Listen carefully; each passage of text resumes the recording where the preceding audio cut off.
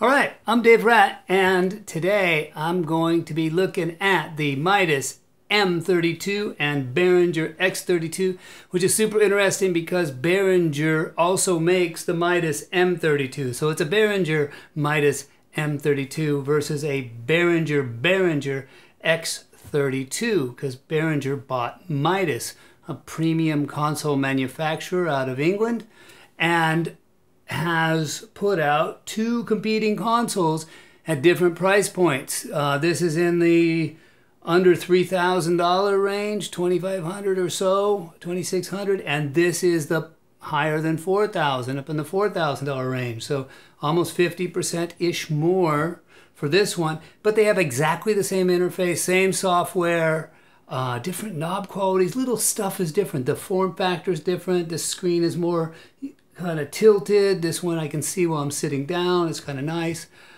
There's a lot of smart people out there that are really good at testing stuff with high quality, expensive equipment and creating all kinds of specifications, charts, graphs, distortion, phase, all kinds of measurements. Now I can do some of that stuff. I don't consider myself a super skilled expert at it, but I can do it.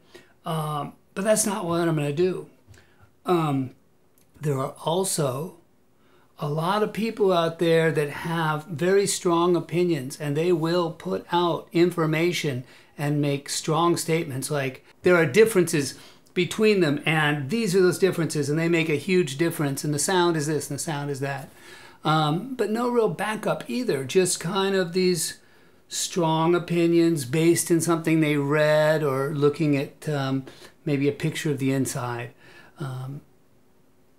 I believe the preamps are different. I've seen pictures that show they're different, but how different are they? So I'm going to approach this from a different angle, somewhere in between those two. I'm not going to go super specky, and I'm not going to do super opinion. I'm just going to test it out and see what is audible, what we can hear, and then you can determine whether or not that's relevant for your application. Now, the other video I did, when I took a first look, I did notice the XLR connectors were different. These have all Neutrik connectors. You can tell by a little circle with an N and a T on the metal push tab of the female connectors. And you can look down inside the male connectors and you see they're all Neutrik branded. This has Neutrik connectors, maybe 4 of them. The Ethercons in the back, the lamp, 4-pin lamp connector, and maybe another 1 or 2 back there.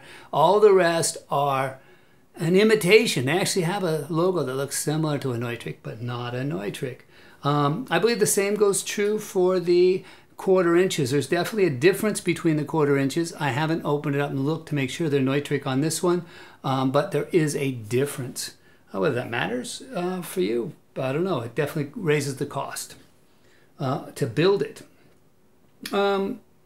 So I've got the 2 consoles set up here, test rig. I've got a pink noise generator here, my handy dandy sound bullet, awesome piece. I've got a tone generator here, frequency synth that I can just go like 10 millivolts at 500 hertz. And there we have it, although it put 5,500 hertz in. And I've got this cool Duros meter here, which has got 1 dB accuracy. And I've got a music player here that I can play music on. And I'm recording everything on this little TAC recorder here for the video, so you'll be able to hear what the consoles are actually doing. Now right now I've got the console set up for what I call the cancel noise test. And let me preface this by saying some of these differences were surprisingly less than I expected, and I found at least one that was surprisingly more than expected. Things were not quite what I thought they were going to be. Okay, so I've got this those 3 noise sources running into a Sound Tools mic switcher, an ABC switcher. So this should be tone, that's pink noise, and that's music. And I can send it to both consoles, it's going in a bunch of Y adapters so that both consoles are seeing two versions of the same signal. All four versions, same, two instances of the same signal. Channel faders 1 through 8 are seeing, they're all digitally linked together. Single input drives the first eight faders, and 9 through 16 is coming off the other side of the Y, and 1 through 8 and 9 through 16, identical everything. Every dB, every tenth of a dB is set identically on both consoles. And so that one signal hits those four places. Now what I can do is these null tests, I can start to use the consoles against each other and against themselves. So I've got channel 1 taking that signal with a very high gain, and let me mute that, unmute that, and we should hear the pink. Very high gain and a low fader. And I've got channel 9 with a low gain and a high fader. So channel 1, we should be getting up into, or we can get up into the preamp, overdriving the preamp. So when I set this generator here at -30, we're flashing just below clip there, the last LED before clip. So we're driving the preamp pretty hard on the first 8 channels. I've only got one of them turned up. And then I've got this here. Let's see what I've got here. And that one there. Yes, I've got channel 9 with a polarity reverse with a very low gain and a high fader. So we can look at the preamp driven hard versus the preamp not driven hard and take those signals, sum them together for a null so that they're canceling each other out, and hear what's left over. And what we should hear would be the difference between the two, which should be preamp coloration. I'll put my headphones on. Let's give this a shot. So, whoa, Dad, that's loud. So let's go ahead and turn that down.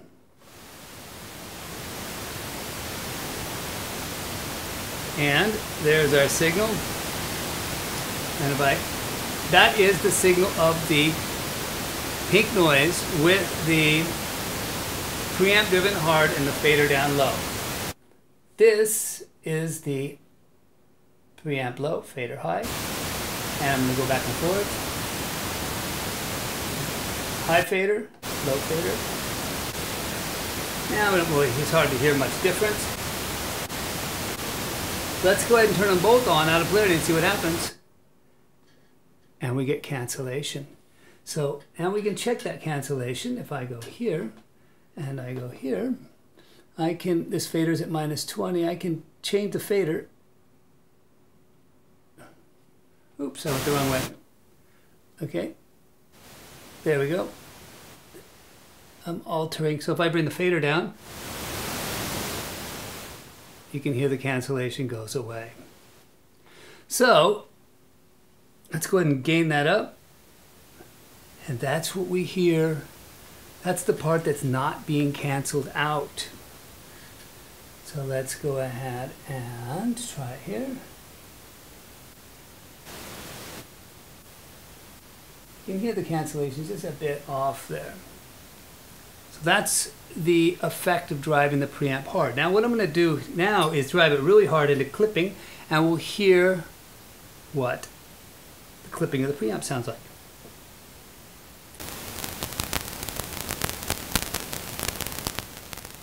Turn it down. And you can hear this crunching sound. Now that's the preamp clipping. If I turn off, it's going to blast if I get rid of the cancellation. All right, so there's the Midas preamp clipping with the initial signal canceled out using pink noise. Let's go ahead and do the same thing on the other console.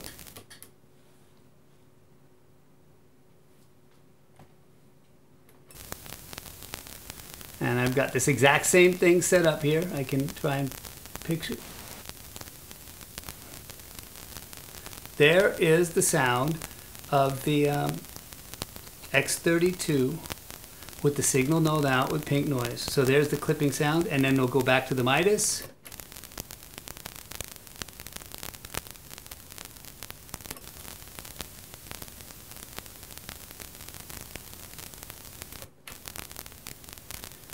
Okay, so you should be able to hear it. The actual crackling, that digital distortion, is quite similar between the two. So running these consoles into clip on the mic pre is an audible crackle that is very undesirable, and that's not going to sound good at all. But you might have also noticed that there is a background hiss that is higher in level on the X32 than there is on the Midas. Let's try that again. Midas. X32.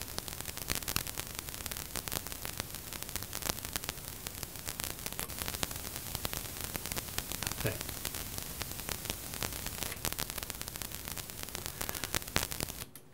Let's make sure that's not my cancellation setup.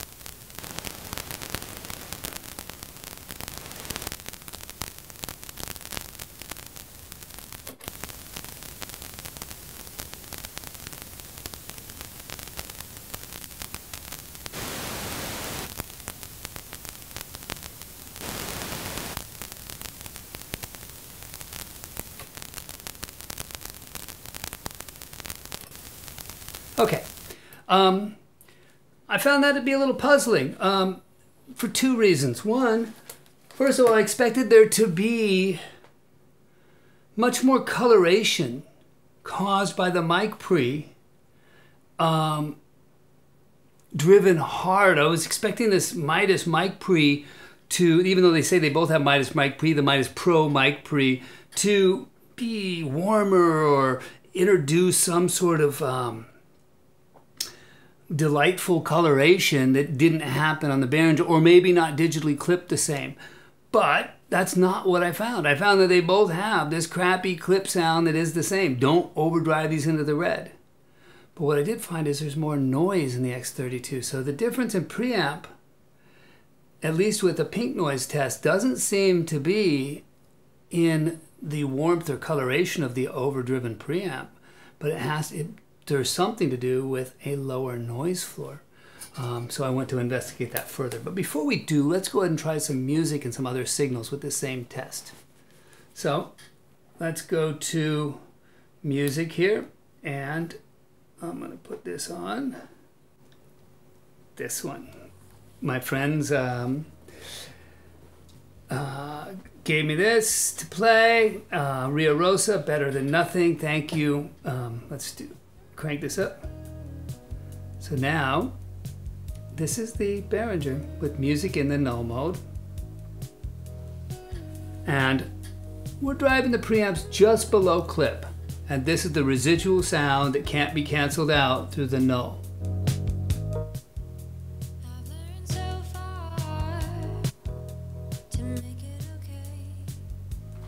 And we'll do the Midas on this.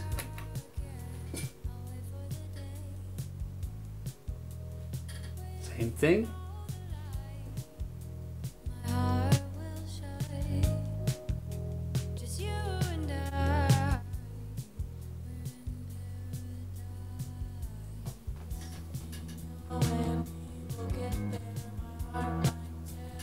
Okay, so I mean, the level changes a bit, but the actual coloration. Midas.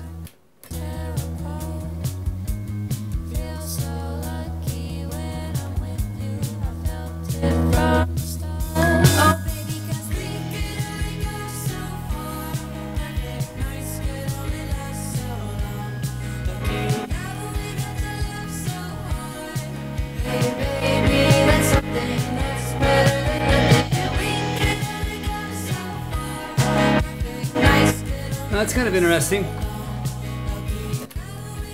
We're able to get a better null on the Midas.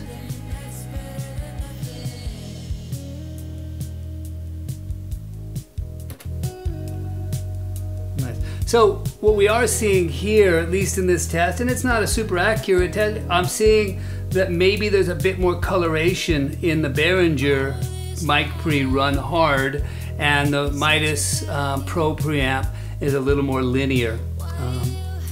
we hear a lot of low end, so there's some warmth coming out. Now it's either the preamp getting thin or the preamp getting thick. I don't know the two.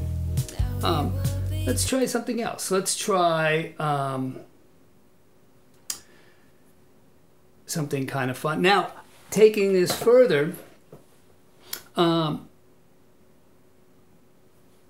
can actually take the two consoles and cancel them again against each other. So if I mute here, and if I mute here, and then if I take these two out, we should now hear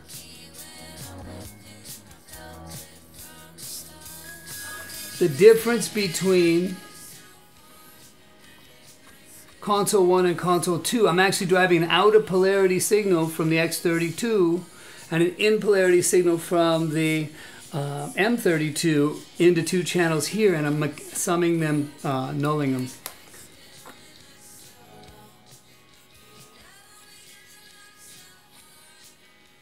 And what we're hearing there is the difference between the two console mic pre's driven hard.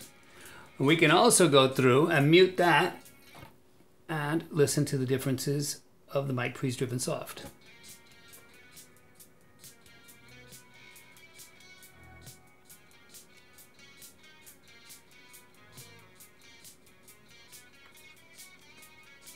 I don't know how useful that test is, other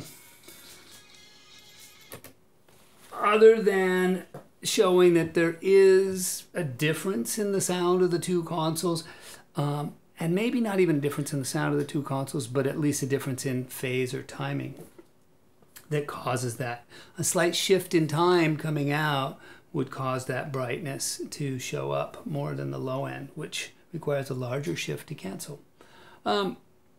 Let's get back to that hiss or noise. So I messed around with this, and I kept looking for that. I tried driving consoles up, preamps up. I started doing everything I could to find that hiss, and turns out I was able to find it. Let's go ahead and take a look at this noise issue that we ran into earlier.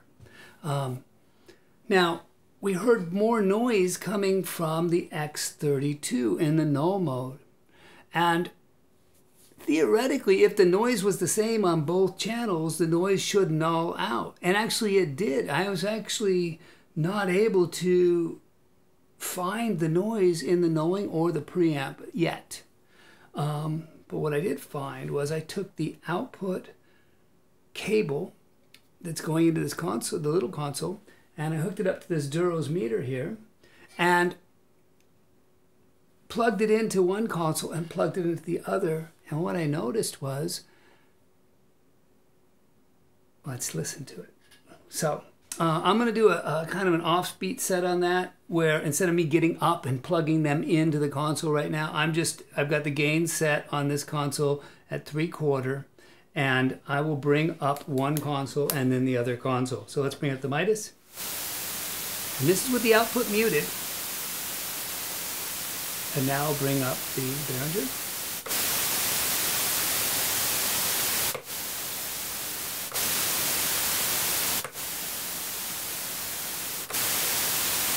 And as you can tell, there's a significant difference in level. Now, just to show you that it's not, even if these gains are a little off, I'll move that gain a little bit. I mean, it's not, there's more noise. And what's fascinating is it has nothing to do with the outputs being on. You can take an XLR cable, I can take an XLR cable and plug it into any single output on the back, and it makes that same hiss, and I can plug it into any output on the back of the Midas and it makes less hiss. So they're just inherently noise floor output level. So I was like, okay, this is puzzling. What does it say in the spec? And that's where it even got more interesting. So I've got the specs printed out here for the Midas and the Behringer. This is the Midas one, and this is the Behringer one. And let's go to the noise spec here, where it says output impedance is 75 ohms, on the X32 and 50 ohms on the Midas. Okay, so what? Doesn't make much of a difference. The Mac non-clip output level is plus 21 here, dBu. Then, oh, that's for the TRS. And the TRS max output, we'll test that. Let's get into this noise. Okay, residual noise level. Residual noise level on the XLR and TRS on the X32 is minus 87 dBu, A-weighted. On the Midas, the residual noise level on the TRS, monitor out, XLR connectors, oh wait, no, residual noise level output 1 through 16 XLR connectors is minus 85 at 22 Hertz to 22K unweighted. So all the specs, the residual noise specs on the Midas are rated at minus 85 dBu, 22 to 20K unweighted. And on the X32, they only give one spec, which is XLR and TRS, which is minus 87 dBu A-weighted. So this actually, minus 87 is quieter than minus 83. 4 dB quieter. So if you just glanced at the two specs, you would think this console is 4 dB quieter. But this is unweighted and this is A-weighted. And if you're familiar with weighting, A-weighted rolls off all the low end. It focuses right around the speech. It's a speech-based sound. So, measurement system. So, if something went shh and unweighted, the would be louder, and A-weighted, the would be quieter. And the one that goes would be louder. So, what that's saying is that they're filtering out in that spec all of the low end in the noise spec and printing something that looks like it's quieter when it's actually noisier. Fascinating to see how spec sheets, how specs can be buried and manipulated by changing unweighted, just two letters to a single letter, un to A.